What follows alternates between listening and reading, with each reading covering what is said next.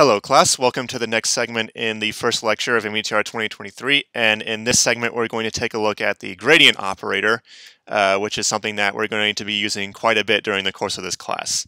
So hopefully this will be mostly a review, but gradient operator is defined as what's up on the screen here. So you have a partial with respect to x of in the I hat direction, or in the zonal direction, a partial, or in the x direction, a partial with respect to y. That is then taken in the j hat direction, or the meridional direction, or the y-axis direction, and then also a partial with respect to z, which is taken along the vertical axis or in the vertical direction. And the way that this works is you have, say, a scalar function, and then you take the derivative of that scalar function with respect to x, plug that in for this term to get the I hat component of the gradient. Then you take the derivative with respect to y of that scalar function, and I'll have an illustration of this a little bit later on, but I just want to sort of verbally introduce what's going on here before I get to that. And then you take a derivative of that scalar function with respect to y, then plug that into the j hat component of the gradient vector, and then take the derivative with respect to z of that scalar function, and then plug that in for the vertical component of the gradient vector. But a few things that should be noted about the gradient vector, or the gradient operator itself, is this is often used to determine how a scalar quantity changes in three-dimensional space. And you can sort of think of this as being analogous to the slope or rate of change that you probably may or may not remember from your algebra classes, how if you want to determine how quickly something changes or a function changes, then you just simply take a look at the slope of the function, or if you're in, once you get to calculus, you take a look at the derivative of the function, which is the rate of change. And the gradient operator sort of extends that into a three-dimensional space. So it allows us to determine how quantities are changing in the x, y, and z directions all simultaneously. And one thing that's also very important to note is that the gradient itself is a vector quantity. So it has both magnitude and direction. And by convention, the gradient vector, which is the vector you get by operating on a scalar function, the vector that you get back from that by definition points from lower values of your scalar function to higher values of your scalar function.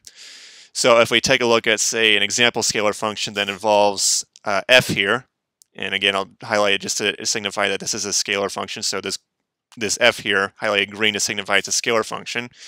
If you want to calculate the gradient of that scalar function, which is written as this upside down triangle, and then the scalar name of the scalar function goes immediately to the right of that, the gradient of that scalar function is defined as the partial derivative of that scalar function with respect to x multiplied by the I hat unit vector plus the partial derivative of that scalar function with respect to y multiplied by the j hat unit vector, and then partial derivative with respect to f, partial derivative of f with respect to z multiplied by the k hat unit vector, and that entire shebang is considered to be the gradient of our scalar function f. And again, f itself is still a scalar, which means it only has magnitude, it doesn't have direction. The gradient of f, which is highlighted in blue, this entire quantity here, that entire thing is a vector quantity, so it has both magnitude and direction. And to sort of illustrate, give you sort of a conceptual basis on what exactly a gradient looks like, let's consider a temperature gradient, which is what's shown up on the screen here. And this is from some winter some time ago. If the temperature, this all is in Fahrenheit, by the way. So you can see that we have a temperature field that changes as we go in the x direction, in the zonal direction, and also a temperature field that changes as we go in the y direction, and also in the z direction, but we're going to focus mainly on the xy plane, the x and y directions for now.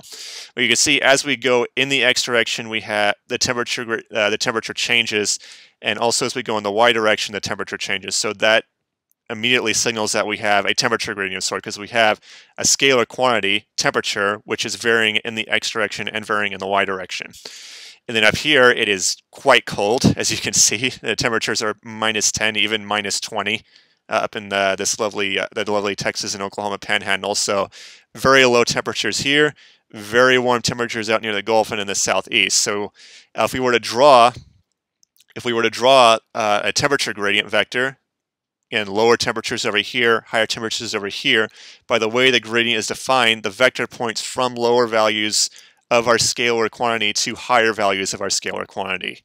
So our temperature gradient, given by this symbol here, does in fact point something like this. It points from these lower values of temperature to these higher values of temperature.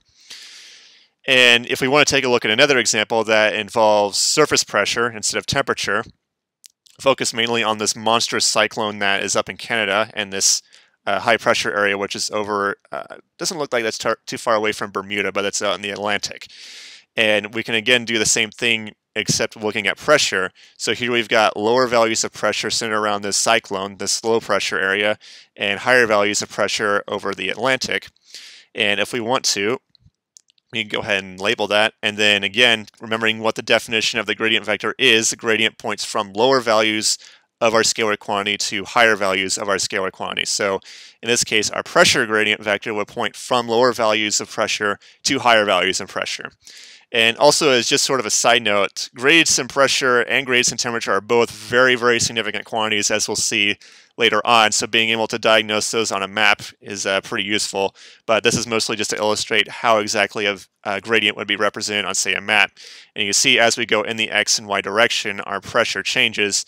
And since our pressure changes as we go in the x and y directions, then that tells us that there is a gradient of some sort there, and that gradient does in fact point from lower values of our scalar quantity to higher values of our scalar quantity. So that's going to do it for this particular segment, and the next segment we'll take a look at an exercise that will involve using the notion of a gradient to actually calculate something. So with that, I will see you all in the next segment.